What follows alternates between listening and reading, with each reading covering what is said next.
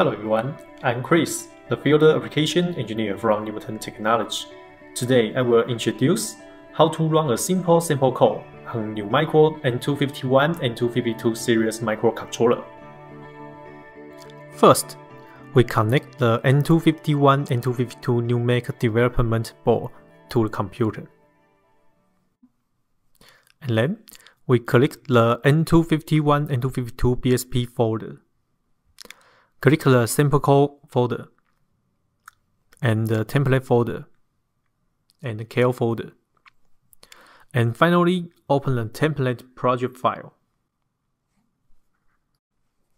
What we are going to do is running a simple GPIO toggle LED sample code.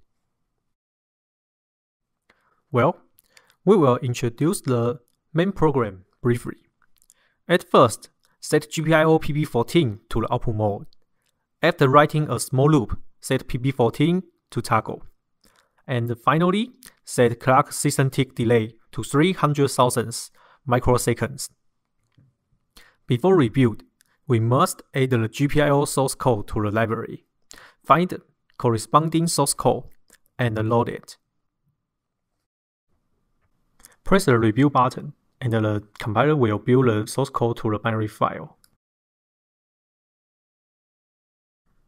After build finished, we will press the download button to download the binary file to the target chip.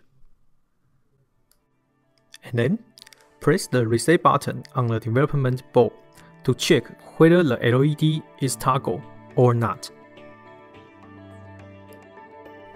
That's all for today's video. Thanks for your watching, and don't forget to subscribe our channel.